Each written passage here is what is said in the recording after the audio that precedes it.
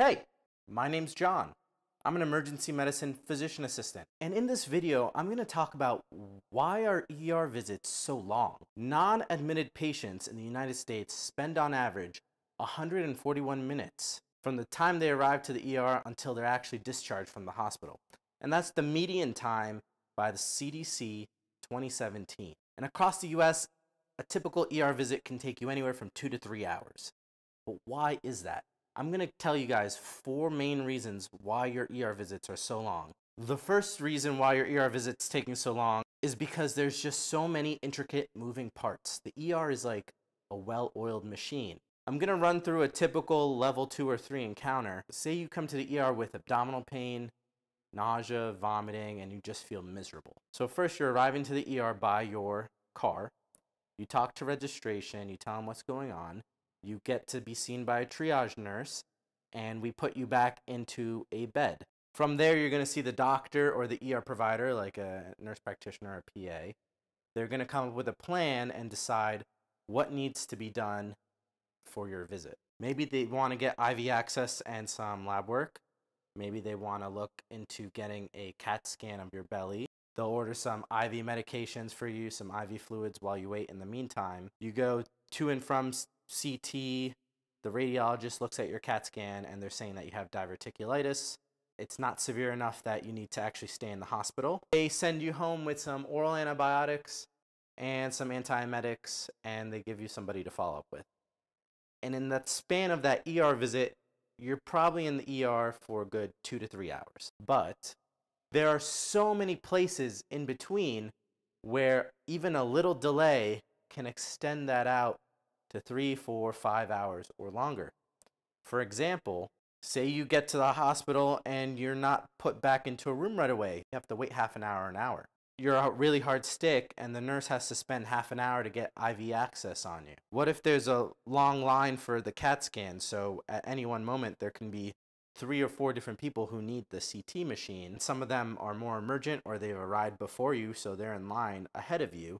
That could delay you half an hour, an hour. What if the lab's bombarded and they don't run your lab work, or the lab work that they have needs to be redrawn and redone? Say that we need to talk to other specialists or doctors and get in touch with them, and in the end it takes us half an hour to actually speak to the GI doc for whatever reason. And by the time you add up all of these little pieces, a shorter ER stay can balloon up in terms of time. The second reason you're waiting so long in the ER is because of patient volume. Between 1995 and 2017, there's been a 50% increase in the number of ER visits in the United States. More and more people are coming to the ER for their medical care. But the ER is almost like a roadway. At night, a major highway, you could drive effortlessly on the road, right?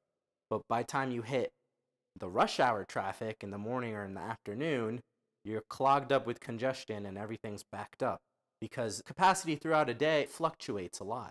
And it's the same thing with an ER. Another example could be airports. Airports get bombarded with people around Thanksgiving or Christmas because everybody wants to travel back home. So an ER fluctuates not only with the time of day, but the day of the week and the time of the year. Lots of patients will come into the ER on a Monday because something's been bothering them all weekend and they finally want to get it looked at. Likewise, a lot of people will come to the ER on a Friday because they call up their family doctor who might not have an appointment for them and they're not going to be in the office all weekend. So you best go to the ER and get checked out, right? In terms of time of day, a lot of people tend to come to the ER after lunch, after school, or after work. And then if it's, say, like a Sunday, people will come to the ER just after church. And holidays, they definitely vary, but say, for instance, Christmas, a lot of people will try to avoid the ER on Christmas Day. They want to spend the day with their family, but then the day after Christmas, it's free game. Everybody will come in with their ailments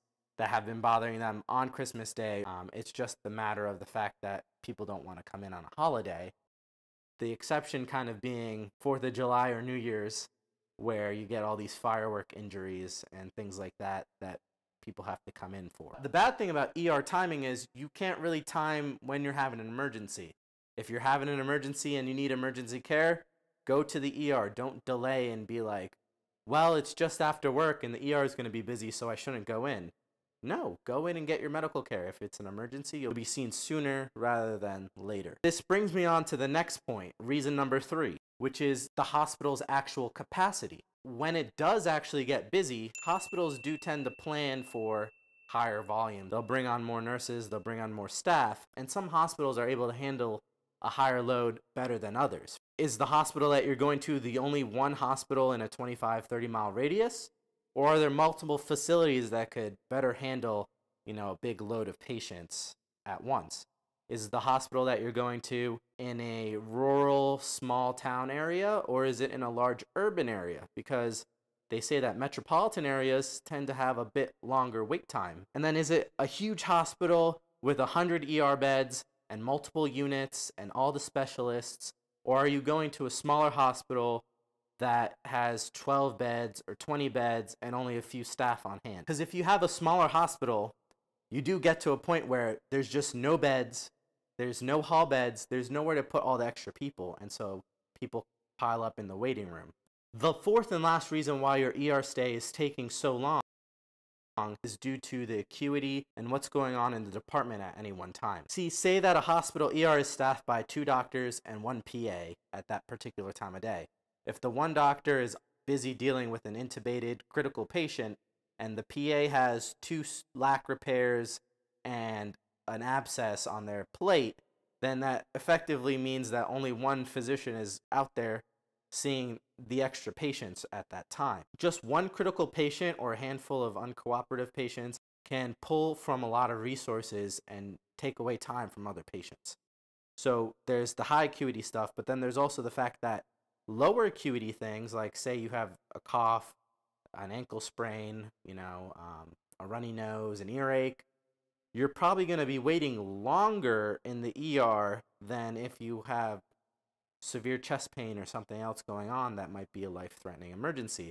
This is because all ER complaints are triaged prior to coming back to our facility. So some ERs have adapted and they've built in essentially urgent cares in the ER called the fast track, where 1 or 2 providers will be seeing all of the lower acuity patients, and that way hopefully in and out of the facility in 15, 20, 30 minutes, under an hour. So between the fact that the ER is a well-oiled machine, every facility is in a different location and has a different capacity, the fact that ER volume is very unpredictable and fluctuates throughout the day, however, a lot of people tend to all use the same resource at the same time. And then lastly, depending on the patient complaint, when you combine all of these factors, this is how an ER visit in the United States is taking 2 to 3 hours, and then in some states it's even taking longer. Guys, I hope this video helped highlight some of the reasons why your ER care is taking a long time. If you like videos like these, please consider subscribing to my channel. I'm making more ER related videos in addition to physician assistant videos. If you have any comments, leave them down below. I want to know. What's the longest amount of time you've been in an ER for? And how do you think the ERs could get better at seeing patients more quickly? Guys, stay safe out there. Have a great day.